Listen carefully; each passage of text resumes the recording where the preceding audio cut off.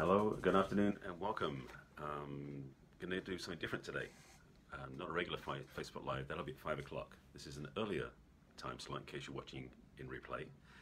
And we're having a conversation about the masculine and feminine, and I'm waiting for my friend Gina to jump in so I can add to the conversation and we can go live together. So this is going to be a unscripted, open-ended, and ideally informative conversation between myself and Gina so that we can have some help people. Oh, there she is. All right, let me just see if this works. Add, there we go. Drum roll, please. Let's see what happens here. Coming on, yes. It's connecting. Oh, see the signals. There you are. Hey, how fun. Oh my gosh. Yay. All right. How are you? I'm good. All right, we're doing this. How's my phone look? Do I have to do that special thing or can I? If you prefer to be backwards, you can be. I forget It's what up to you. said. I like being that. I like being this way around because that way when people see me in person, I look the same as I do on camera. Right. Because, you know, face reverse thing looks different. And also when I show props like my book or other things, they can read the title. So that's just me. Yeah. Well, anyway, I don't know. I don't know if I can go through all those instructions right now. It took me a while to get used to it. So it was practice, you know. Right. Okay, there. I'm going to share mine. Okie dokie. That's right. I should do that. There. Okay. What are we going to talk about? I mean, I know in general. Well, I titled this is What is Masculine, What is Feminine, a conversation between you and me. So it's open season. Awesome. Okay. Well, I've had some fun questions that we've brought up in my Facebook Lives, but I forget what they are right now. Do you remember? Okay. Okay, I remember. I remember. So, hi, Allison. How are you? Okay. Wow. Huh? Sorry, I'm seeing my friends too, so I'm like saying that to them. Question I had about, like, you know, I was talking about how I'm just all sort of flighty-tighty and doing a lot of spiritual stuff, but I feel like I needed that masculine energy from that, so quote-unquote partner to ground me. But then I was listening to Matt Kahn and his latest book, and he's like, actually, you need to balance those energies within yourself first. What does that look like for you? What does that even mean? Well, let me listen framework because this can help make it easier to understand, because the reality is a lot of people have this habit of associating masculine with male and feminine with female because they have the same first letter, you know, that sort of thing. What I've learned over the years, both intentionally and accidentally, is that we do have both inside of us. So we have both masculine and feminine in our makeup and how we express and communicate in the world. So I'm not necessarily agreeing with what he said about integrating them together, but I do recognize that if you feel like you're missing something, you need somebody outside, that's a mistaken approach. They're pushing the whole codependent model. We've talked about that, so you know fully about that part. Right. But masculine and feminine, because we are embodying both, and because we're all individually 100% people, we're not half a person, we're a whole person, that masculine and feminine blend or combination makes up 100% of who we are. And so individually, independent of gender, we may be a certain percentage into the masculine versus a percentage into the feminine, or vice versa. So, like, for example, I know I probably hover now around like 70% masculine, 30% feminine, but it moves back and forward depending on what's going on. And same for women. So a woman who's in her feminine, she'll have masculine within her, but she tends to be more in her feminine space more of the time. It's a moving reference, a moving scale. Right. Yeah. That helps. Okay. And okay, now I want to kind of bring this back to the work that you do with how you help. Ideally, your clients are women, right? Why don't you explain it? Who are your clients?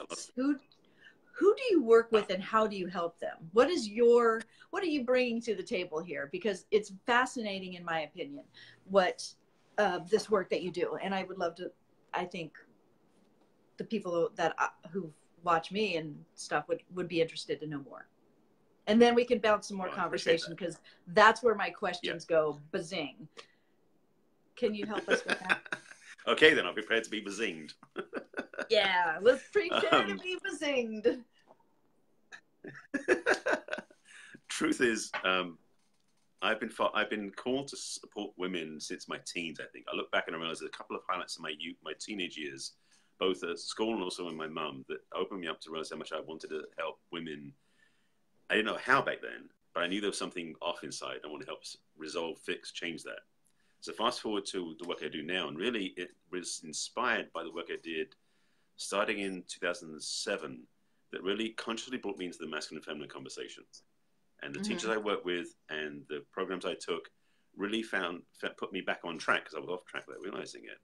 And I knew that by being in my masculine meant that I had to live whatever my calling was and purpose to really bring me alignment in the world. That was kind of one of the things I got as a visceral experience for myself.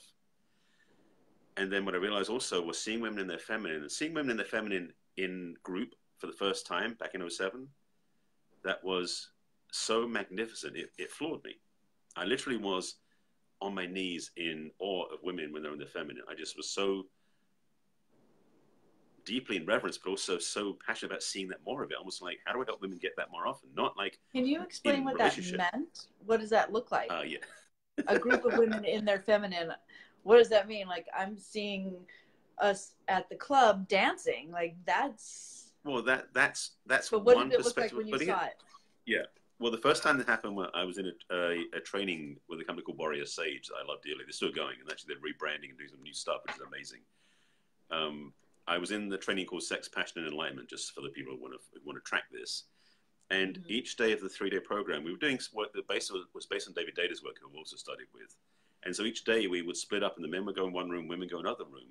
And men would do masculine practices, women would do feminine practices. So, of course, I had no idea what they were doing because I was in the room with the men. So we come back together through the weekend, and as the weekend went on, I noticed how much polarity there was, how much difference, how much distinction there was between the masculine and feminine. And I knew at the last break when we came together, we did some pretty powerful exercises that were very animalistic intentionally, but very safe as well. I just felt such attraction to, but also reverence for what women were being. And at the end of it, I mean, to put it in a very simplistic terms, because this is more about embodiment than just what they were doing, the women were definitely moving sexually and dancing and enjoying themselves, but it was the energy they brought with them that really, for me, awoke in me how much masculine heart I had available. Because we'd done the work to be in the masculine, but I think in some ways it was the women being in the feminine that encouraged it more to bring it out of me. And it was something that really, for me, put me in a place of reverence, but also respect. Right. Did you find, I mean, how, I'm kind of picturing this situation, this scene here where you get these polarities of energy and then you bring it together in the same room. What happened? Well,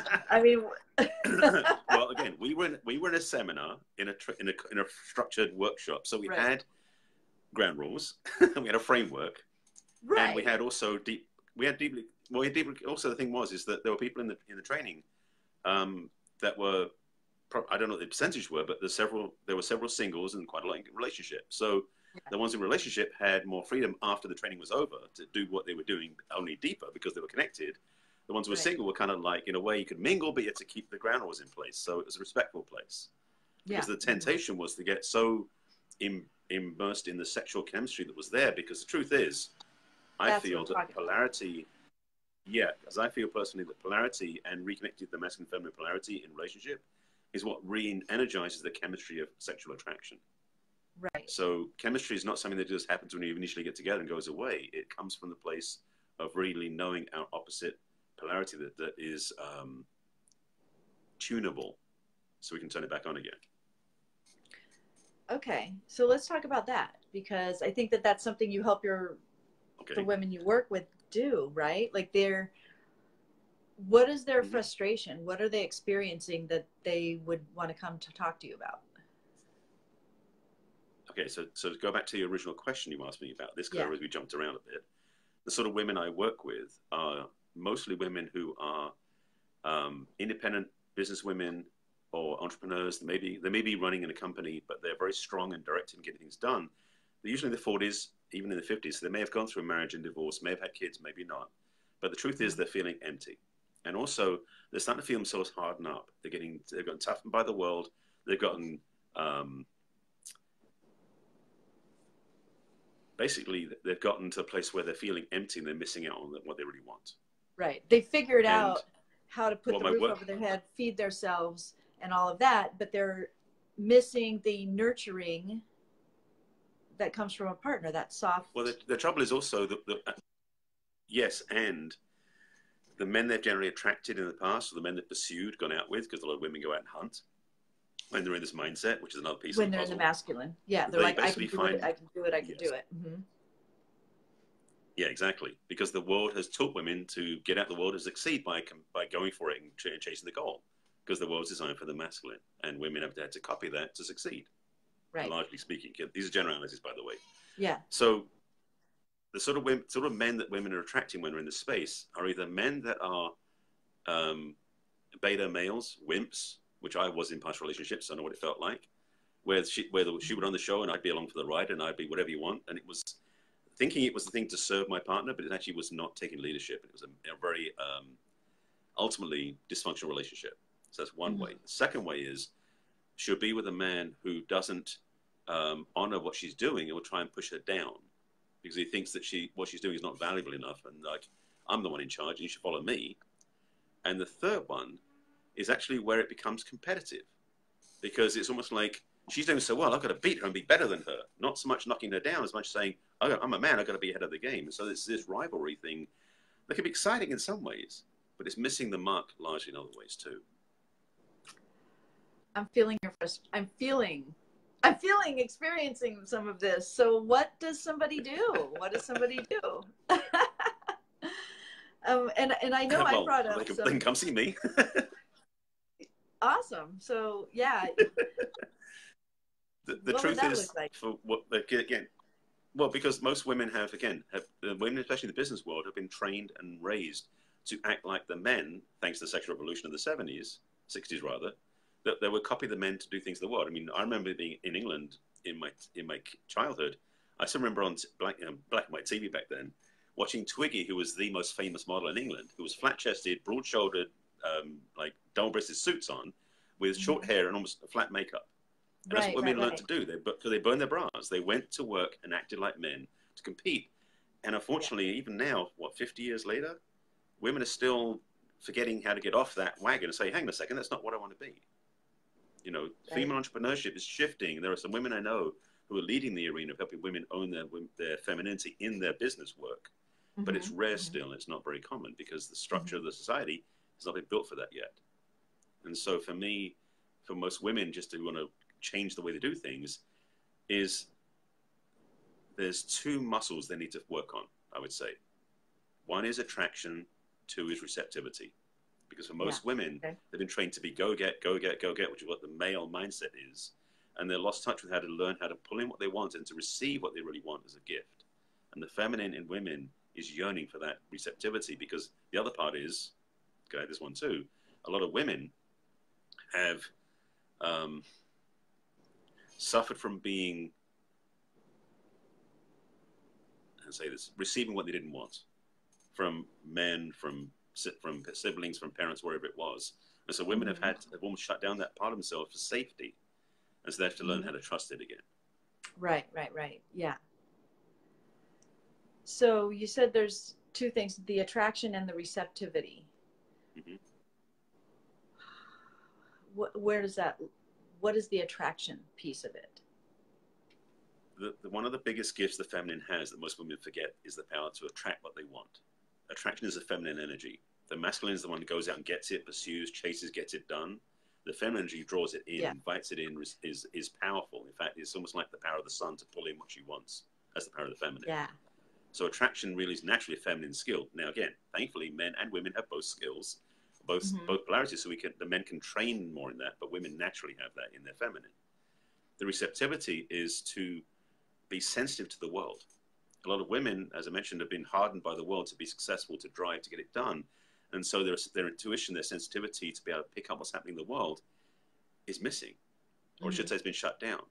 So when I talk about receptivity, it's like having radar or like intuition, basically, but it's more than that. It's that sensitivity to receive messages from the world and guidance and insight so they can move forward in the world in a successful way.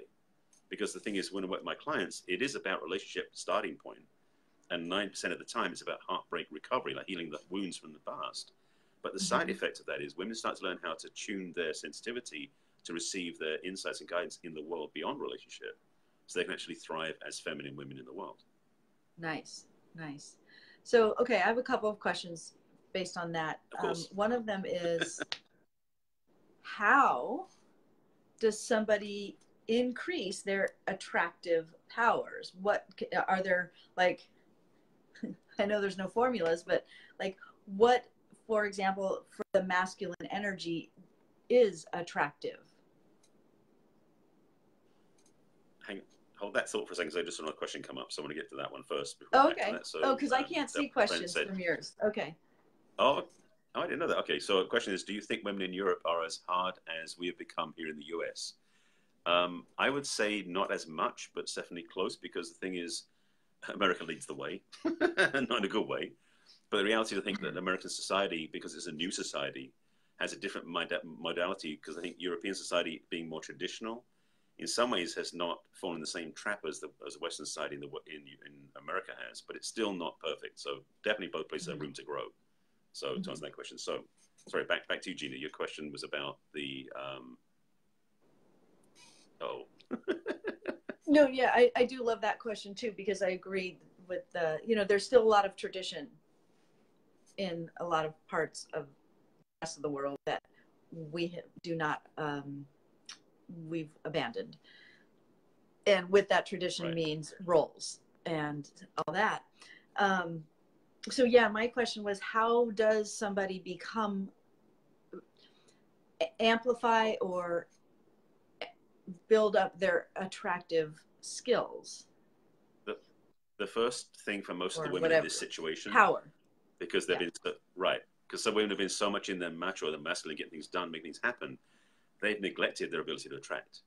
And what's happening is there's two things happening. One of them is that they've been suppressing their attraction, thinking they're going to go get it instead, make it happen. So they're actually overriding their attraction because they're driven to achieve it rather than let it come in. So that's one thing. The second part is that a lot of women, because they're, this is a whole other conversation piece about the history, is that most women have attracted things they didn't want, usually because their subconscious is doing the attracting. And the biggest challenge for everybody, men and women, is to bring their attraction skills conscious. Because when we're attracting unconsciously, we're drawing in stuff wondering, why is that happening to me? And we're judging and blaming the world for these painful situations when we brought it in because our subconscious, which doesn't know any better, is attracting what's happening without us knowing consciously what's going on. That's a whole other psychological piece, by the way. Okay. Okay, I'm trying to process what you just said. So we're attracting what we don't want. Does that mean we're just settling, or we're attracting below? What does that mean exactly? So let me bring in some of the some people I studied with. Bruce Lipton has a book called The Biology of Belief, and I've watched him talk a few times in a lot of his talks. And he basically has distilled this down. And I've talked this for a long time without realizing this is what he talks about. Is that basically when we're born, we come in without any agenda. We come in with a clean slate, no idea what's happening, and we take on the world around us like a sponge. And basically from 0 to about 7 years old, we are students of life without any curriculum and without any agenda. So everything happens around us, we take it in and go, oh, that's the way life is. So we tend to take on what the rules are about the world based upon what our siblings, parents, kindergarten peers do and everything like that. And by the time we're 7 or 8 years old, we have a rule book that's been installed without us even knowing what it is, because we learned without knowing it. It's almost like it's gone in without any filter, without any conscious volition and conscious choice. So fast forward to when we're 25, 30, 45, 50, whatever that is, we're making decisions with a very powerful subconscious program called our 6-year-old running the show behind the scenes.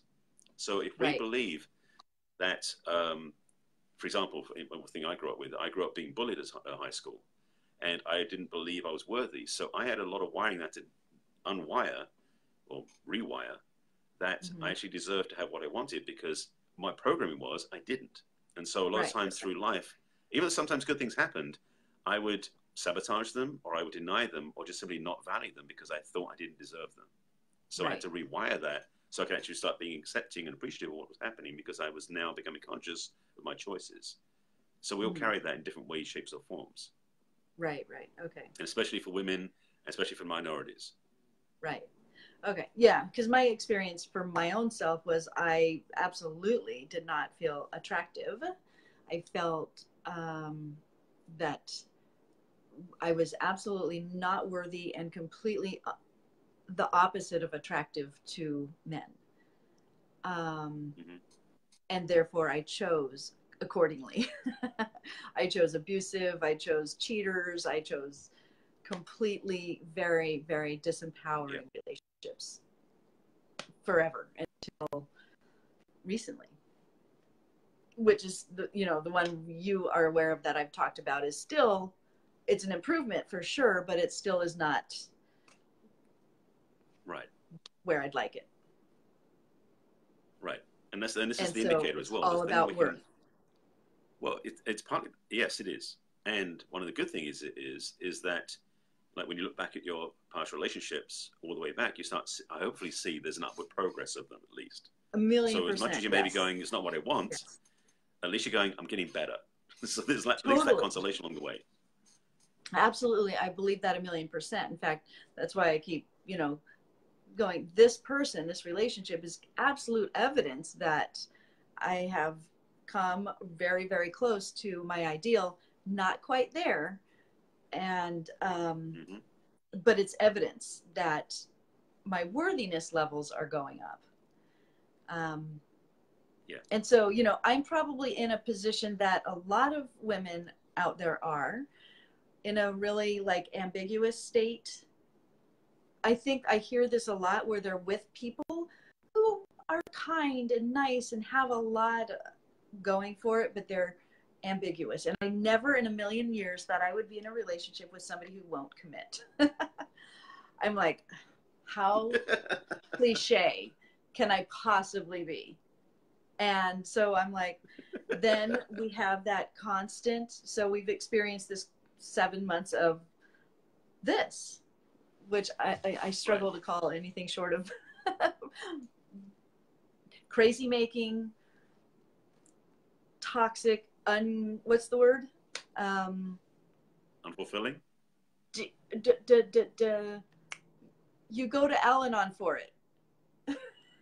Codependent relationship. Codependent, yes. Right. And, you know, as I was telling a client last night, or somebody, I was talking to somebody last night, I'm like, just watch, you know, haven't talked to him for this amount of days. And then he texted me and I'm like, had that punch in the stomach, like, wait a minute. And then we had that exchange. And then I'm like, nope, I'm not available for any more conversation. Now watch, it'll be like clockwork when I know he will come back around. And it will be, once again, my opportunity to show up for myself and say, nope, I'm not available. This is the conversation I'm available for, nothing else, period. So step up or step out. Can you change a codependent behavior relationship? In the other person, not easily. In yourself, yes.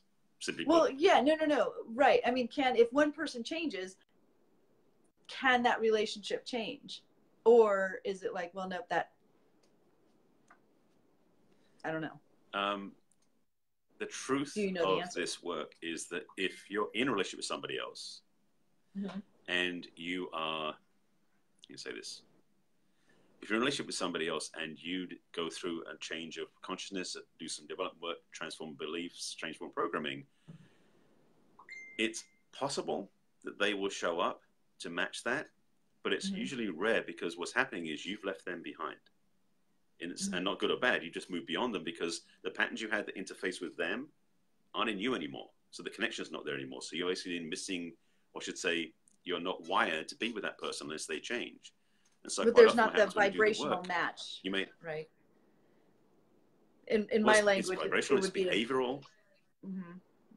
but it's even behavioral and belief structure wise, because your beliefs are changing. The codependent model that we come from, most of us come from, when we start to learn about autonomy and interdependence and evolutionary of conscious relationship, codependence just doesn't work anymore.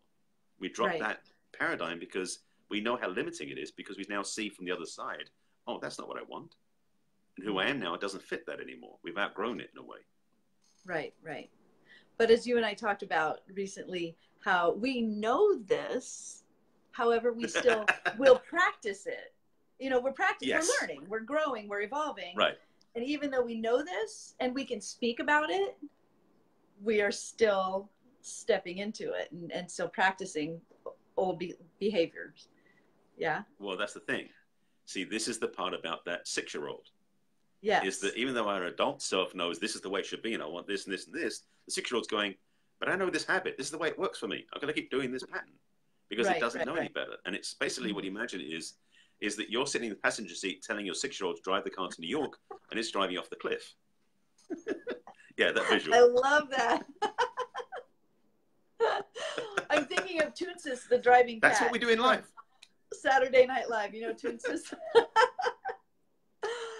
Yeah. Oh my God, that is the best analogy ever, and I'm totally stealing it, FYI.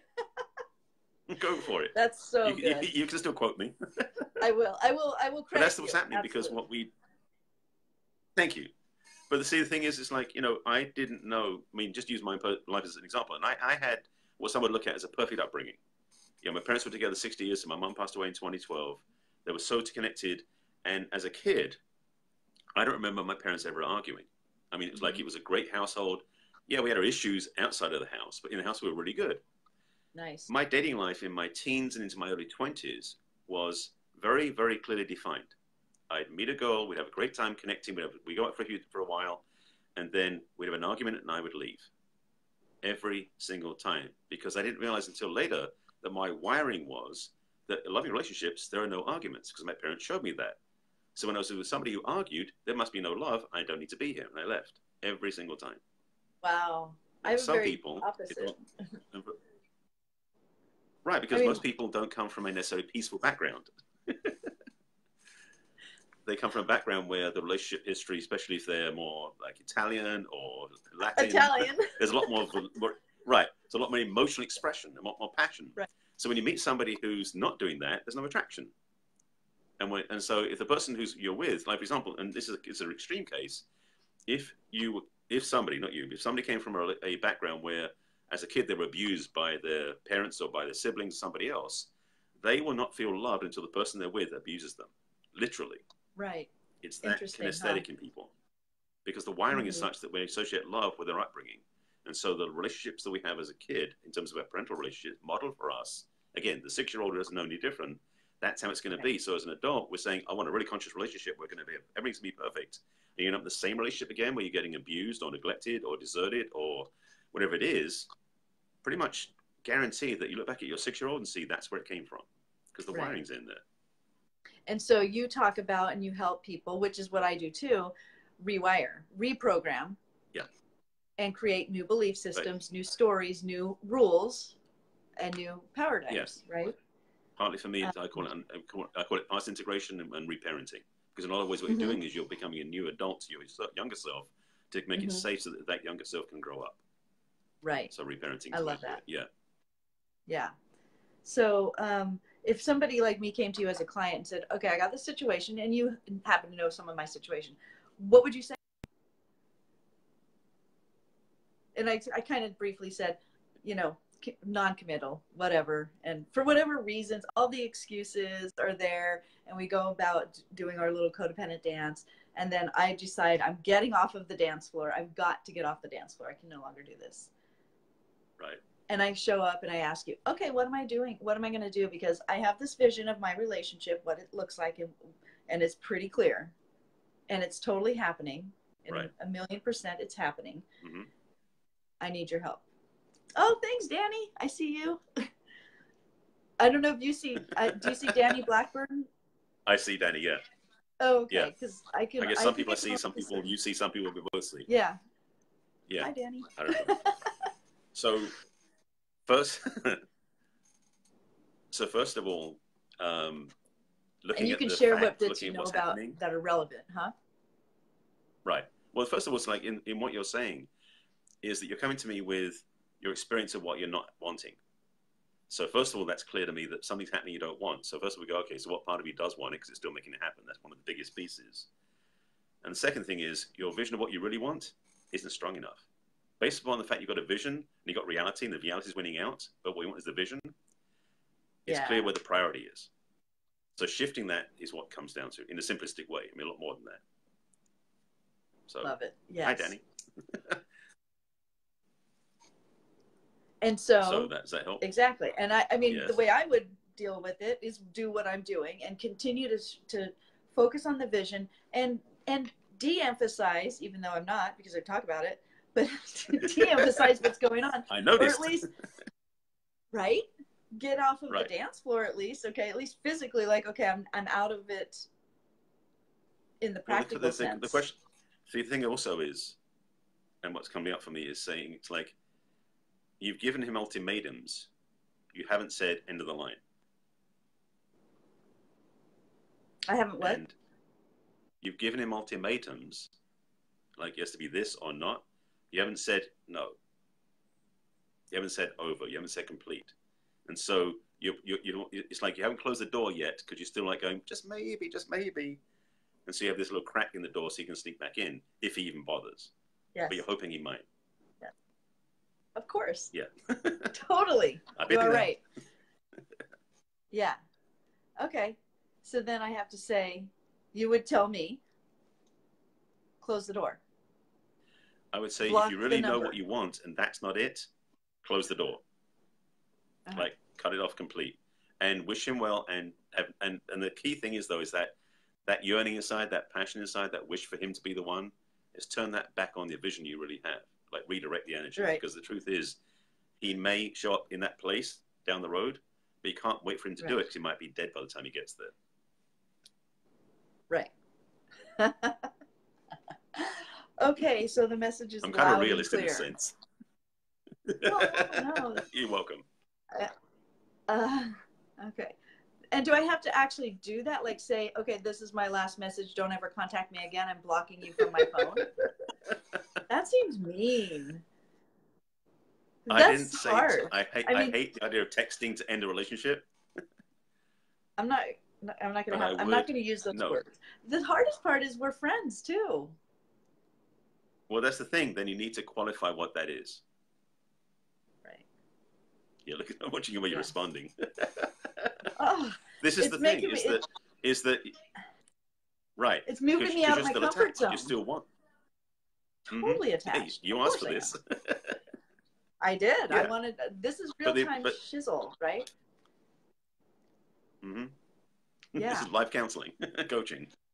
And I love it. Because the thing that comes back to is what is the thing is about what you really want. And this is the thing. One of the biggest challenges that we have as human beings is that we know what we really want, but when it's so close, but it's not that, we might settle for it.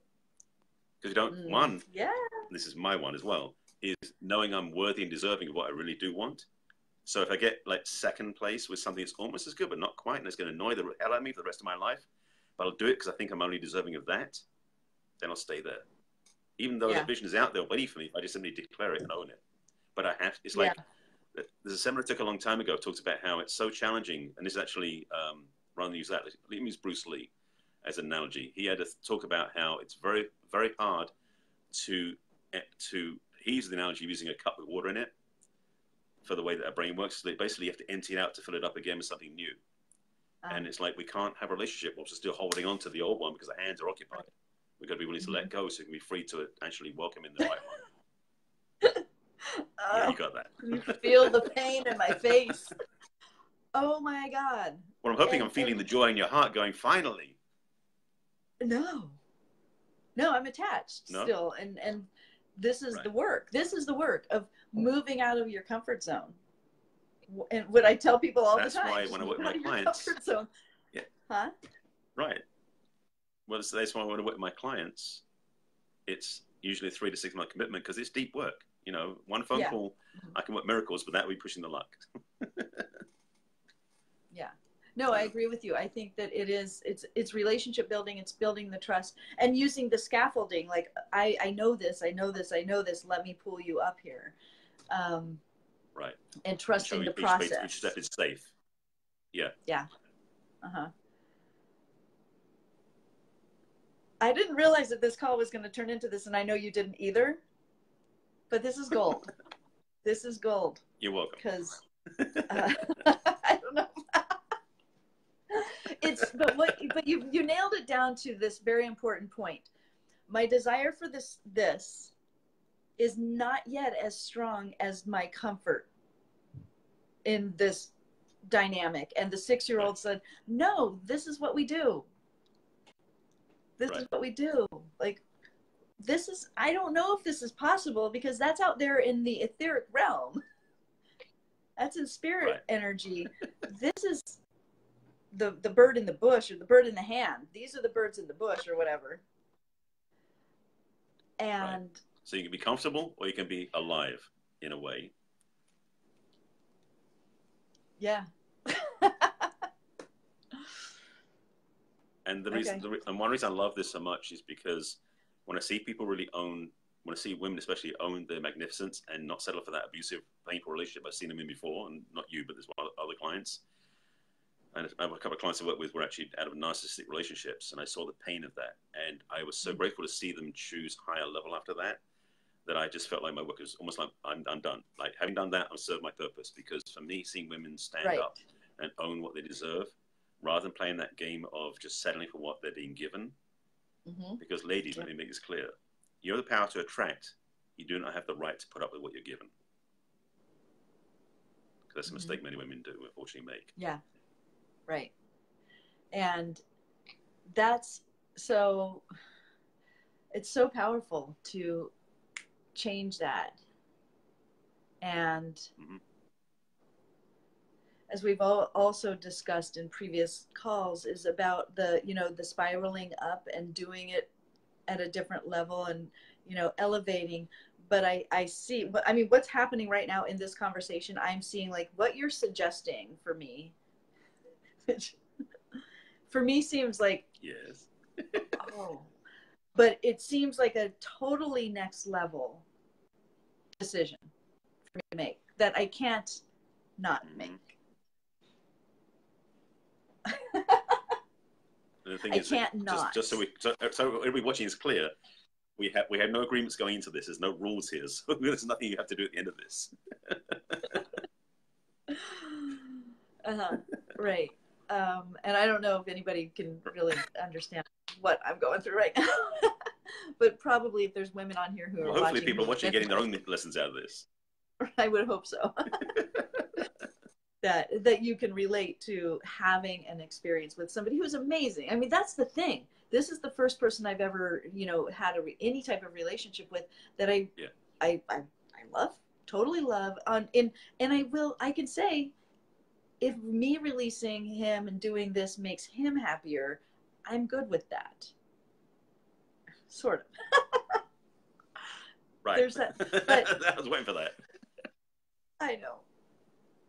I will be. But no, what I'm saying is there's no, like, I can't look at this guy and go, yeah, he's kind of creepy. He's kind of a jerk. He's none of those things. He's a really awesome guy. And that's the thing, you don't want to make up stuff about it. No. What do you mean? Well, because it's like somebody say, you want to make up stuff about him to try and make it downplay him so you can get rid of him, sort of thing. Right. It's like, no, you can acknowledge where he is, because the thing about it is, well, because the thing is also acknowledging who he is and what quality of relationship you could have with him is so much more above what you were in before. That you're saying that means I'm at that level or higher. Yeah. So the use this for your own benefit, your own growth. Is by saying that, you look at it and go, you know what, the reality is, if the relationship is so good, I know I'm at that level because I wouldn't attract it otherwise. So now I can move up to the level I really want to be at. Yeah, yeah. Yeah, and that's what I want. Yeah, and I know what I need to do. And I'm here to support you. Yeah, maybe.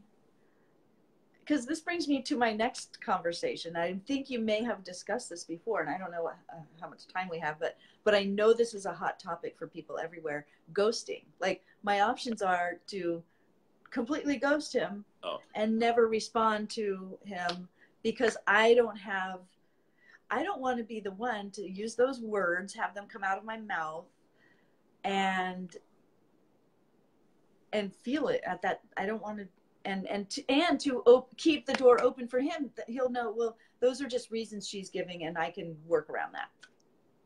Right. So you haven't told him or shown him a clear paradigm where you can say we're done and still maintain the friendship. I'm not in a position where I want to maintain the friendship yet. Not now. I know I could get there. And that's fine, but I'm not there right now. Right. Because we will always have this gray area and this confusion as we're trying to be friends. I've done that before. I know what it's like to try and be friends with somebody who's not available. And I've been on both sides of that. And it's torture for one or the other person. And frankly, he doesn't want to be friends. Ugh, come on. Right. So knowing that, then it's clear, based on what you said and what we know history-wise too, is that the things that you want, the things you provide, don't match. Right. That we know. Not all of them. Enough of them don't. You won't be able to make it work. That's the other thing too, is that you know, the people talk about how you should have like a real list of what you want, of like these 70,000 things, or to make it 10. It's like the primary things you want. Yes, a lot of those fit, but some of the fundamental ones don't. Right. And so his line in the sand and my line in the sand, there's a gap between our lines in the sand. Right. So your choice point is really, what do you want to do with that? Do you want to, if you want to maintain the same thing forever and ever, I know you won't want that. As nice as it can be every so often, it's not enough. Yeah. Right. So the choice point is, if you, and the thing about it is, it's like you can say, well, I hold on to this to get what I want. If you're holding on to it, there's no hands free to get what you want. So you got to be willing to say, okay, I need to make this complete. So ghosting, no, not recommended. Let's get back to that point. A phone call, definitely. I would be willing. You got a choice. You can write a physical letter, not an email, but a physical letter, or you can call him, because both of those can have effective communication. A text, no, doesn't work because there's not enough communication, and ghosting, not even less communication. So definitely something where you communicate what's going on, because you may have said it before, but you need to say it in a form that he gets it. And that's why a written letter can be good too, because he'll see in black and white, or blue and white, whatever you're writing with, what you really want and what he's not matching to. Right. So, So Danny just asked a question. If you're not in a committed relationship, what about dating other people? Well, if you're not in a committed relationship, but it's still a partially committed relationship, it's in the way of you dating other people. Energetically, it's messing with you. So I'd be free and clear to date only, or be in a relationship only, but not both. It gets messy. Right. Yeah. I agree. That's my perspective, you know. Yeah. All right. Well, I understand what you're saying. But I think that clears up any energy. Other questions? For sure. Huh? Yeah. Well, yes. I know. Does anybody else have any questions? It does clean up energy. Absolutely. Yeah. Take the pressure off. Yeah. But, I was kind of hoping that maybe, and this is I'm saying this half jokingly because I wouldn't recommend this, but I think it's fun to bring up. Like, I've been kind of thinking, well, yeah, that's fine. I'll just find somebody else, and then it will be easy to let it go. I mean, I have my opinions about that, and that's. As I said, you know, it's like it's hard to grab something new when you're holding on to what's already there, and you know, it's like making space. You know, in my program, Attract the Man You Want, a couple of things in it is about clearing the space, making space available for a relationship internally and externally. So you know, it's hard to make room for a relationship when his toothbrush is in your bathroom, you know, that sort of thing. Get really messy. Yeah. Right. So you know, so was that Karen? I want to know it's important not to saddle. I also know people who cling to delusional expectations, kind of a fine line sometimes. I'm not sure if I would agree with that, because if it's delusional, they need help anyway. But if they're holding a vision of what they really want that is valid, because the thing is about having valid expectations, then yes, something that can be beyond what looks logical or even reasonable, and they can have it. But if they're delusional, they need some serious help. So I don't know if it's a fine line so much. It's, for me, it's black and white. I would like to know more about what Karen thinks is delusional, because that's my area, is delusional. I don't, reality is not my play sandbox, because like we all keep affirming reality and, oh, isn't it terrible, and I can't possibly build a business through whatever, or I can't possibly have this relationship, or so what is, I would like to know, what does she mean about delusional? Does she mean within a current relationship that is somebody is settling in? Well, the thing, good question, Dan. if it's not meant to be, it's not to be, wouldn't it be natural fall away? Not necessarily, Danny, because some people get really stuck in there, and they're holding on for dear life because they don't think they can have anything better than that. They're worried. So naturally fall away. Right, because when we talk about, I think when we talk about meant to be, we're talking about what is our soul really asking for. Mm-hmm. Meant to be is surrendering to spirit and faith and saying, give me what I am really, really asking for. Because when I think of meant to be, I think of what is truest, most pure expression of what my soul and your soul and somebody else's soul, everybody's soul desire is. How can we be the highest version of ourselves? And right. When you surrender to faith and say, do what you're suggesting I do, and say, cut this off completely with mature adult conversation. Hey, you know what? My line, your line's not going to work. And then, go through whatever emotional drama I will have for a day or so. Oh, wow, that's hard. Oh my God. And then clear out the space. Then I'm allowing for what, quote unquote, is meant to be. Surrendering to faith and spirit. And right. What do you think? So my issue with this is that you're a woman in a man's body, pretty sure. Tamara, I'm not sure. I think you're a woman from what I've seen you. So let me answer your question. So the challenge is if we really hold a place that, okay, that's different. So this conversation may not fit for you necessarily, Tamara. So keep watching. We'll get to that perhaps. In answer to your question about if we are in a place where we're going to give it up to what's meant to be, I don't think many people on the planet are willing to trust that much that what's meant to be will show up, because they want to have some vision, intention, some control of what it's going to be. Because there are plenty of people out there who go, "Ooh, I don't want to be with them." But what if that's what's meant to be? So you've got to be careful with what you're visioning, what you're intending. I believe that we as humans, because the thing is, if we talk about the spiritual realm sort of thing, like we're all spiritual beings having human experience. So everyone on the planet is a spiritual being from the same source, if you believe in this principle that I personally believe in. Which means that we can love everybody else on the planet like ourselves because they're all the same thing. The only difference is the packaging we come in. So then it becomes preference. And so the preference is, what sort of packaging do you want in terms of their beliefs, their goals, their physical presence, where they live, all this sort of stuff. And so that packaging is really what we're focusing on when you're looking for a relationship. And so if you are saying, holding up for the best thing,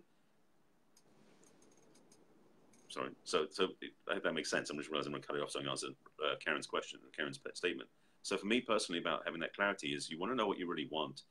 And if you're thinking about things that are totally outside the realm of possibility, then get reasonable, but also get rational that you can have it. Because real life isn't necessarily down in the pits. It's just what is. We can choose to look at down the pits, so we're looking at what's in the heights. Real life has both in it. It's up to us to choose it and work with it. But I wanted to get, so Karen said, so by delusional, I mostly meant people who say they want true love, but then drown it out with an oppressive checklist of what this looks like, especially materially. I can talk about right. That. Well, we did talk about that? We haven't talked about it. No, certainly. I'd like to answer about that or respond, because what I think, please. What I believe, when you say true love, the only true love is what you have with yourself. And if you truly do love yourself and have that show up with that complete self-love, to the extent we can as human beings in our physical experience, you will attract something that is as close to true love as you can get. And when you're talking about the checklist and all of that, I think that the checklist is a fun exercise, but if you truly give up to spirit, you know, bring me my soulmate or whatever those that looks like to you, that right partner, I think the Right. checklist has very little to do with anything. It's just a fun distraction to say, oh, I want him to drive this car and have live here and da da da. In my world, in my experience of life, none of that matters. The heart is what drives you toward whoever it is, and they don't look like the package. They're not delivered in the package that you think you want. And that's why when I'm coaching anybody, it's about how do you want to feel? Yes. What does this relationship feel like? My relationship vision has very little to do, has nothing to do with anything except for we have created a safe, happy, fun home that is safe for our children, that they know what love looks like, because both of the man I'm coming to be with, I'm assuming he has children and they've been through some type of emotional turmoil in their lives, and they want to know, I want to demonstrate what true love looks like, what a healthy, loving relationship looks like, that's in a safe home where you can be fully yourself. So there's no checklist there. That's where my heart is Right. showing me. And that's why I'm kind of stuck on this guy, which I know I gotta let go, because I see he and I feel that between us, but it's just not there right now. Does that make sense? And yeah, absolutely. People are constantly talking, oh, I need this and this and this and this and this.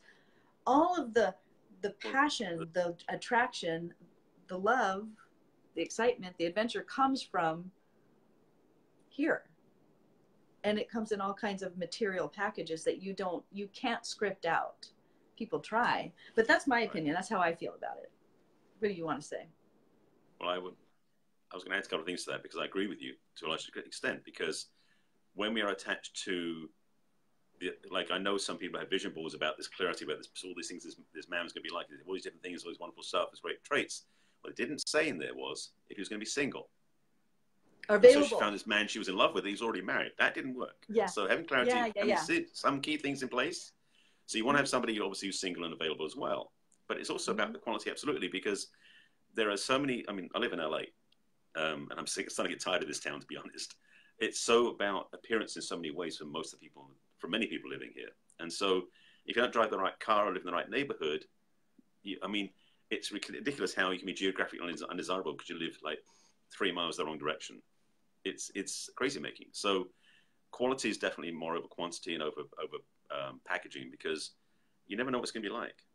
And it is challenging when you start making it so refined a list, there's so many different points and pieces and components. By the time you get done, there's no way the person can fit that, because there's too much definition that in fact you're not even allowing spirit having a free hand to make it happen. Right. And I have a lot of qualities. I have a lot of friends who are, swiping left and right, and they're like, hey, he doesn't have kids, he doesn't have an education, he doesn't do this, so they're, and I'm like, oh, okay, well, that makes it easy. There's nobody. Get a cat. It's true enough. Yeah. I mean, swiping apps, that's the challenge, because it is and I talked about this before on Facebook Live myself a few times about this, that the dating apps are really such a narrow lens to look through. And it's like, why don't you start with what you really want that fills your heart, independent of any apps or sites or anything else? Because once you know what you want, again, because the feminine can attract, then you can go on a smartphone app, or you can go to a dating site, or you can go out on a speed dating environment, and you'll feel the resonance with the person who fits what you're asking for. You can feel it. That's the feminine power, is that relationship energy that can be magnetic and pulls in what resonates with it. So if you know what you really want and you're really lined up with the energy, you can become attractive to that. Yeah, and that that brings up a really good point, because since my divorce and subsequent rebound relationship, which I had right after the divorce, I went on kind of a bit of a dating thing. Like, from the ego, complete.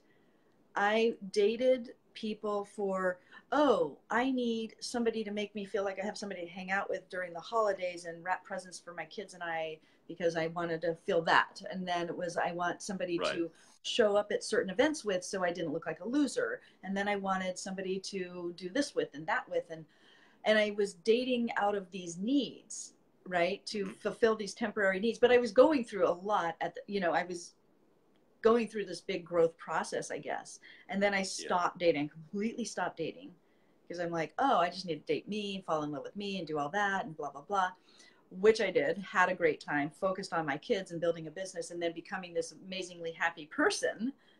And then attracted Mr. Wonderful, who's, and I'm like, wow, look at that. This is amazing. Who I had known for such a long time and all that. But when you say dating from this, like, what do I want kind of perspective, what I'm looking back on is going, I wanted all these different things through this short period of time, a few years. How does that work? And it goes back to not wanting anything from outside of us, being completely fulfilled here. Right. And can you build and attract a long-term relationship based on that? It's such a loop and a conundrum, this whole interdependence, independence, codependent. Like, I think relationships have all of that potential. They do. But again, and I did mention this before, but again, when I studied Warrior Sage, there was an elevation of this going from codependence to independence to interdependence as part of the cycle of what we grow through. The reality is that codependence is a place you come from where you think you lack something, the other person is going to fill you up. That's the 50-50 relationship model. Independence is, I don't need you, but I'll play. And the interdependence is, there are things that you bring to the relationship I don't have, things I bring to the relationship we don't have, but I'm whole anyway and we're going to play together. And it's a much more elevated way of being a relationship because it's more holistic, it's more integrated, and it's also much more respectful. I love how you broke that down for me. That makes perfect sense. Right. Yeah. And just, I borrowed that from Warrior Sage, so it's not mine, but I use it. It's really good. Because I was, as you know, really confused. What is all this? And okay, so that helps. And Karen says deciding to stop dating is the best decision she's made in a long time. Yeah. Yeah, because a lot of people choose to date out of pain and want to be out of pain, or out of loneliness and want to be less alone. And neither one is a healthy way to approach a relationship. If a relationship is not adding to your life, you shouldn't be doing it. Right. Agreed. So, well, this was really awesome. I'm still not ready to do I'm not ready to do what you suggest I need to do. I'm just not ready, but I will. I will know the moment I am, though. That's the thing. At this point, and we are in touch, so you go. Huh? So we are in touch, so you know who to find me. Absolutely, yeah. Obviously, this conversation is not ending. No, but it was great to do this, and it also wasn't planned to be a process for you. And it's more about talking about masculine and feminine polarity, and then we went way into another conversation, which is fine. But it's still the same conversation, kind of, isn't it? Yeah. Well, it includes that, yes. Well, the other thing I wanted maybe for another time is, I think that it doesn't have to be. I think that, and you can tell me if I'm right or wrong, and we've talked about Pat Allen and her work, Dr. Pat Allen, she says that the woman can be the masculine in the relationship and the man can be the feminine in the relationship. If both decide and make that decision, that's, so she's doing this and he's doing that. And she says, basically you decide ahead of time, I want to be respected versus cherished in this relationship. Like, I'm thinking of some that I know of, and I think that that's what's happening. And I don't know, we don't really have to go into it now, but well, don't leave people hanging too much. So I'll say this. As I mentioned, in past relationships, I was in the place where I was the beta male against the women who were in their masculine. I was actually more in my feminine. Finally, I was doing all the spiritual work I was doing. It was more in the receptive energy. And I was dating women who were very much in charge running the show. And it's very good chemistry because it doesn't matter which way in the polarity is. Again, masculine and feminine polarity creates chemical attraction. It doesn't matter which side the gender it belongs to. That's why it works for gay relationships too. So it doesn't matter if it's men and women or men and men, women and women. In the polarity of male-female relationship, the polarities are, generally speaking, masculine lines up more with the male, feminine more lines up with the one with the female. And it does reverse naturally in some people. And the relationships do work that way. When I was in those relationships in the past, initially they worked great, but after a while there was an unsettlement because I knew I was out of alignment and she knew she was out of alignment. So we knew that we were in the wrong place. But if it's naturally like, no, that's naturally where you reside, then it works fine. But it's a rarity, usually speaking. Okay. All right. Good. So Good cool. to know. Well, this has been really fun. Yeah, likewise. We do this again. Totally. Oh my God. This is really good. Maybe I'll help you with something. So... Seems fair. Yeah. Shoot me on the other foot. Huh? So, totally. How can people find you and then get to what you're up to? Let's do that. Oh, well, they can find me right now what I'm doing in the soul coaching. What am I, journaling to the center of your soul? Which I've signed up for, by the way.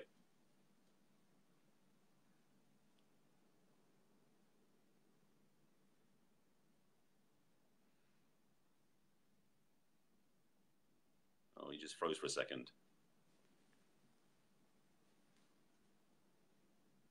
Did I lose you? I'm not okay, I'm not sure if he's still there or not, so I think I better talk, otherwise there's going to be silence on this end.